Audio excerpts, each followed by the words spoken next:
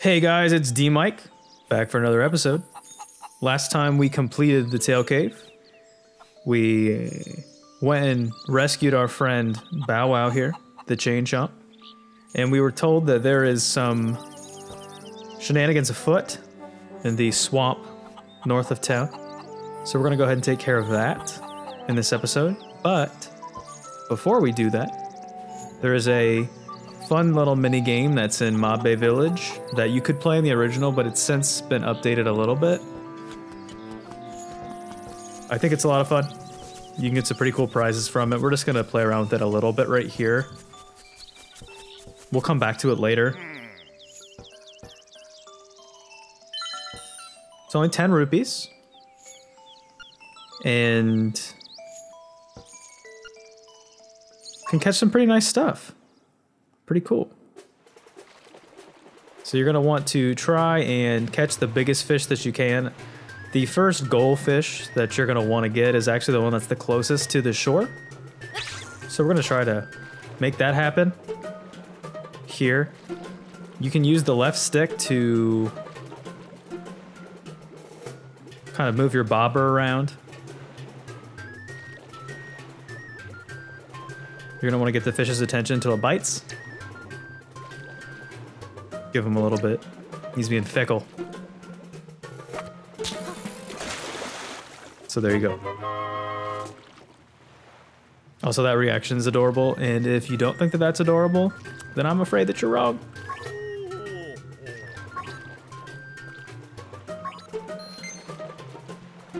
So, catching that first fish nets you the middleweight lure. You can find yourself in a little bit of a better position to catch the bigger fish that net you the bigger prizes by using this lure, which is a little better than the original one. There's another lure that you can get additionally, but that's if you're going to spend some real time with it. I might dedicate a little mini episode to just this fishing mini game because there's more. It's more in depth and I really want to spend a ton of time on it. The real reason why I came to do this here is because catching that first fish will net you a piece of heart. So if you are playing this mini game, you can change lures between the middle and lightweight. There is another one as well, but we'll not worry about that now. We're just going to go ahead and be satisfied with our initial catch. So, as you saw, we were able to get a piece of heart out of that, which is pretty sweet. And this is empty now because those 4 pieces of heart, when combined, give us a 5th heart container. So that's a pretty good grab. We will come back to that at some point, but we've got some business to take care of. This series, because of this game being a little bit on the shorter side, it's a little tough to really pad it out. You're gonna have to expect most of every episode is gonna be filled with some sort of progress. I am trying to be more patient and take my time with it because I don't want this to turn into a speed run or people to think that I'm trying to blast through this game. When I originally recorded this series on my old channel, every episode was either exploration or me beating a dungeon, and I spent a lot of time rehearsing what I was trying to do, which is fine. I mean, I was making progress and I was getting through the game, but I had rehearsed every dungeon so well that there wasn't really any element of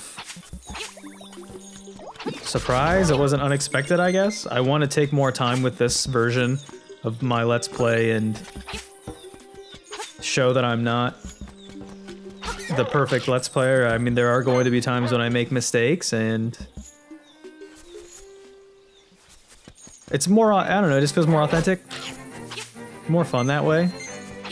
There are mistakes, there are errors, the reactions that I will make to those will be more fun than if I could plow through this like a robot. So anyway, history aside, this is why we were instructed to bring Bow Wow with us. There are 2 different types of plants in the swamp that he can take care of. The little ones that slightly impede your progress, and then these larger ones that actually fire spores at you. So if those hit you, they They will cause you to take damage. You don't want that. Try to get out of the way. There's fish in the swamp as well. Those are kind of frustrating. But most everything in this area is pretty easy to dodge. I feel like they could have potentially done a little more with this area in the original and made it actually kind of like a little bit of a maze. But, I mean, you can see what I'm doing. There's not really anything to be too concerned about. It's pretty simple. But picking up that chest is, I think, the only real motivation you have for sticking around. Other than that, you're going to want to jump right into the dungeon.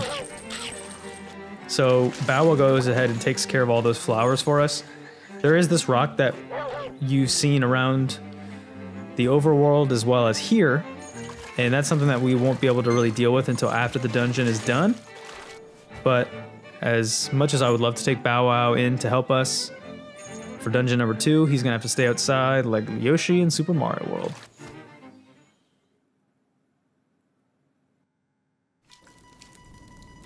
So welcome to level 2, the Bottle Grotto.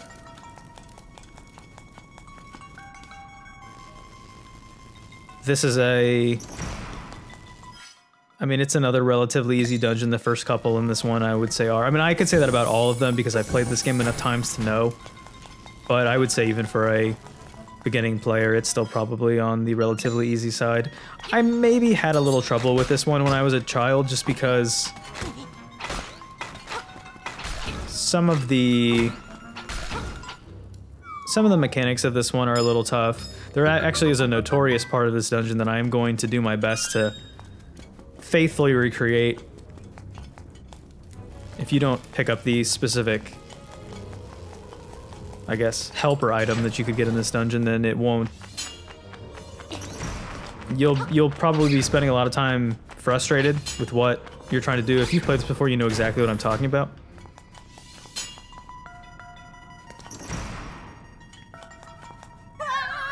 Well, that's not cool. I definitely pressed jump. Okay, so I'm gonna try to pick up as many of, I guess, the missable items. This is the one I was referring to. This is the stone beak that will be.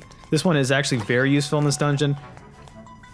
The other dungeons, when you pick it up, they kind of give you little hints, which are hit or miss. I mean, if you're familiar with the series and you know what you're doing, then it's not really going to be anything that you're unfamiliar with. But if you're new, it is definitely useful. And specifically in this dungeon alone, there is a room that without this hint, you won't really be able to do it correctly without a bunch of trial and error. And, you know, when I was a kid and I saw that, I would sometimes get so frustrated I would just turn my game off. So the statues, like I said, are hit or miss. This one just tells you about crystals. When you hit them, they raise and lower the floor. This mechanic, and the reason why I think this game is so successful now and when, you know, when it came out, is just because of how they approach, I guess, grooming the player for bigger and better obstacles. They'll start you out small, they'll give you a little taste of what you're supposed to do. Then they ramp up the difficulty a little bit with something a little bigger and bolder. It's kind of a nice touch. That's just good game design. I mean, this is coming from... I don't think this game was made actually by Nintendo's A-Team. I think this was like a little side project for them. So if they were able to pull something off like this, then you know that it's just a quality production altogether. I'm being biased as well because I love this game, and, you know, I've always been a fan of Nintendo and their AAA IPs. That was our first introduction to Shy Guys. That's another Mario throwback illusion.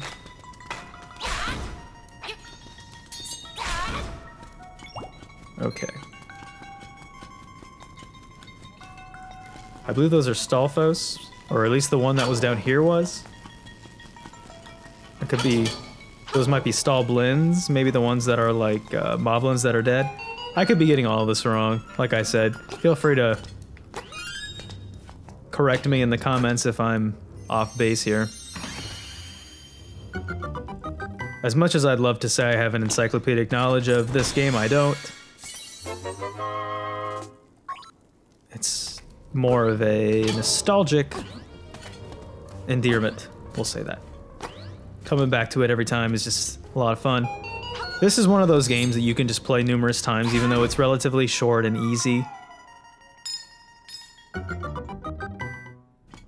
And they've done enough with it that it's fresh enough. I think the one complaint that a lot of people had is that the game didn't change drastically enough to accommodate a more veteran player, which is kind of true. And also, this game, when it was released, was put up with the full $60 price tag US, which I know that turned a lot of people off because this game is relatively short. I would say, you know, realistically speaking, if you're trying to become a completionist of this game, you could probably beat it in about 15 to 20 hours, maybe.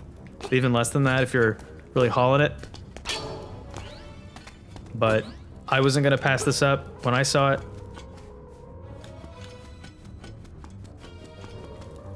But I could understand if somebody who's maybe on a budget or isn't quite as fanatical about Zelda, maybe this would be one that you'd pass on because of that price tag, which is unfortunate. I don't remember how much the Game Boy game would have retailed for back then.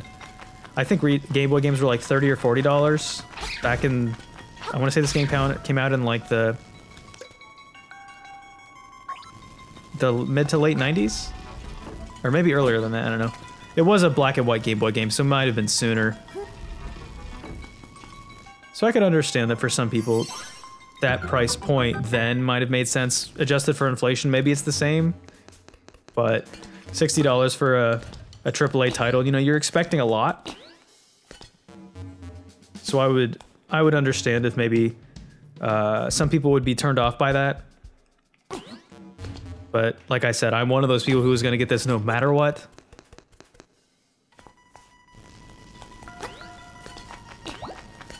So one of the things that is worth noting, I'll hold that thought for this mini boss. This is actually a pretty tough mini boss, the way they designed it in this game. I might mess this up. Yeah, I'm already doing great, as you can see. This is why I wanted to... Okay, so that happened. This is why I wanted to play the game. And when I'm commentating, this is live commentary as well. Some people are more in tune with post-commentary, but I feel like live commentary gets you a more authentic take on what you're doing. But yeah, that's the mini boss for this dungeon. Once again, don't remember what he's called, so I'm doing great. Maybe I should just link like a Zelda wiki in the description of some of these. This is the reason why this stone beak is very important in this dungeon. If you don't remember this order of operations for these enemies that you have to kill, then you're gonna have to do the rinse and repeat. This is for a room that's later on in the game, actually. It's not this one, but that staircase will take you to it. So it's telling you that there's an enemy that the Pole's voice in this game, it looks like a rabbit's head. So you want to kill that first, and the last thing that you want to kill is the Stalfos, which we've already run into one of those. If you do it in any other order besides that, there's also a Keese in that room, I believe. If you do that in any other order, then the room will just lock you out, and you won't be able to progress. So that's obviously... It can be a point of contention for a new player.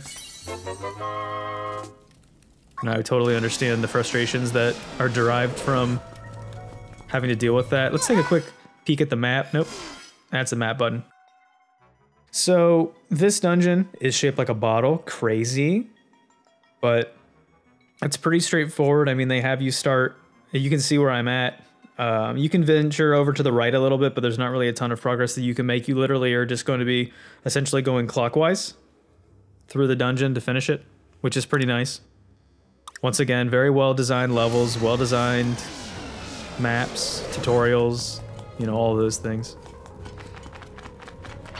I mentioned in the first episode that one of the... Oh, bye-bye, piece of power.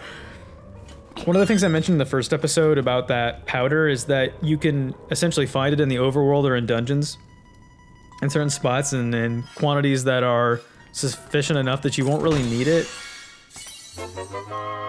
I don't think I've ever really used the powder to do anything with enemies. It's just required for lighting up a room to progress. I don't know. I mean, you don't really need that much. I mean, you might be able to get through the entire game on one sack, you know? You just sack up once and you're good. So, these boos are scared away from light. This is the key item of this dungeon.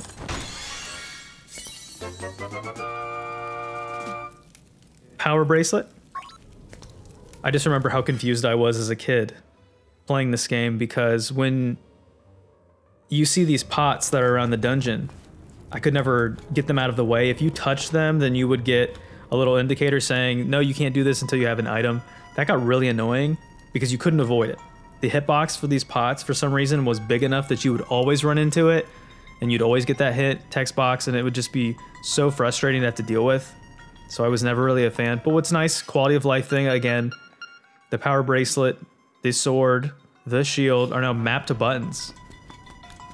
There's no having to move it around your item select screen.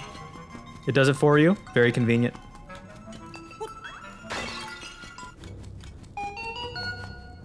Just another quality Nintendo move, you know what I'm saying. So if you toss that pot at that switch, it's actually kind of a nice little way to go over here, nab this chest. That is what I believe the final small key of this dungeon. So that's pretty convenient.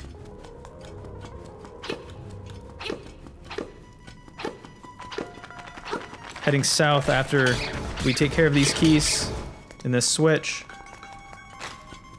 Excuse me, just gonna move right past you. So if you remember correctly, it said that we needed to take care of the Pole's voice first, and then the Stalfos last. So this room can be kind of annoying. The Stalfos is gonna be, well, I guess can't do that. He's gonna be throwing spears at us. We need to unleash the beast here, the Stalfos, or getting the Stalfos out of the way so we can come after the Pole's voice. Get rid of the rabbit. Tricks are not for kids. And then, okay, well, so much for that. But following that, Owl's Beak suggestion gets you the boss key. Pretty cut and dry, pretty simple. And like I was saying, if you take this staircase here, it'll pull you into another underground segment. Piranha plants. So they really came in hot and heavy with these allusions to Nintendo. I'm assuming that as like the B team of the people who were creating this, it was just kind of a love letter to Zelda and to Nintendo in general, which I think is really nice. And maybe this was an attempt for them to kind of make their mark a little bit. Because this was the first Zelda handheld, so coming fresh off the immense success of Link to the Past, you know, they had to do something special, and this was something that I believe they made in their spare time, which is unfathomable to me, you know. This is something I'm making in my spare time, and as much as effort as I'm putting into this, I can't imagine how much additional effort it must take to code and develop a AAA title like this. And even though it's one of the simpler games in the series, just incredible. Kudos to that group of folks. This is one of the few times in the game that you can pick up a pot and carry it up a ladder. You need it to weigh down this platform. He's having a rough go. I'm sure we've all made that face sometime in our lives for various circumstances. You can fill in the blanks yourself. But the dungeon's already done. Go ahead and peep our map one last time. Pretty simple, pretty standard. A very fun boss coming up. I really enjoy this.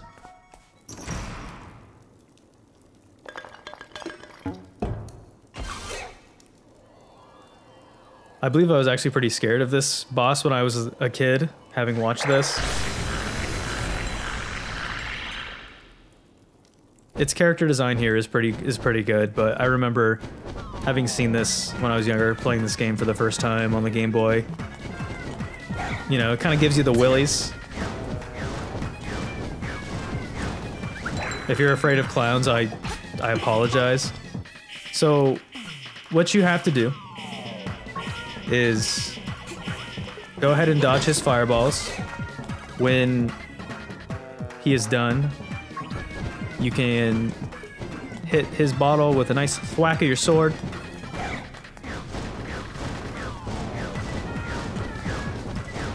It will immobilize him in the bottle. You can take it and throw it at the wall. Rinse and repeat. There's the rule of thirds for Nintendo, of course. 3 hits will do it. There is a really cool speedrunning way to do this, where you have to abuse some sort of mechanic. I can't remember it off the top of my head, but it's pretty impressive, where I believe you can one-cycle this guy. Alright, so we've made him quite upset. I mean, we evicted him from his home, so I would be pretty upset too. He's gonna throw a larger fireball at us once he becomes corporeal.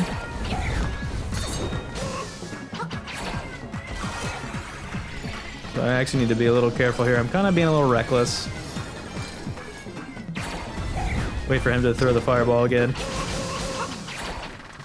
I want to say that that's kind of the same sound effect that the main boss from A Link Between Worlds, the Yuga, makes when you hit him. Her. I don't know if that's accurate, but it sounds right. So we made this one by the skin of our teeth. Congrats, everybody. We did it. 2 dungeons in the bag. And for those who are fans of SpongeBob, got the magic conch. The world is our oyster.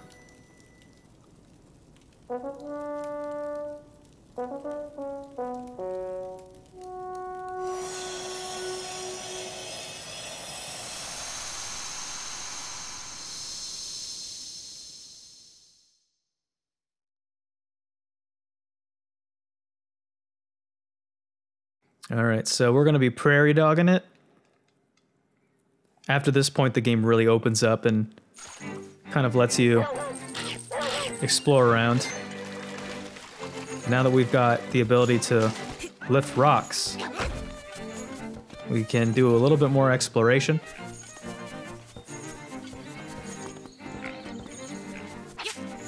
We actually need to do the right thing here and take Bow Wow home to his rightful owner, to Madam Meow Meow.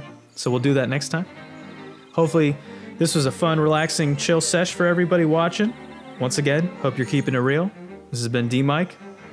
I'll see you next time. Bye. Hey guys, D-Mike here. If you enjoyed this episode, consider liking the video and subscribing to the channel. Helps me out a lot. Thanks.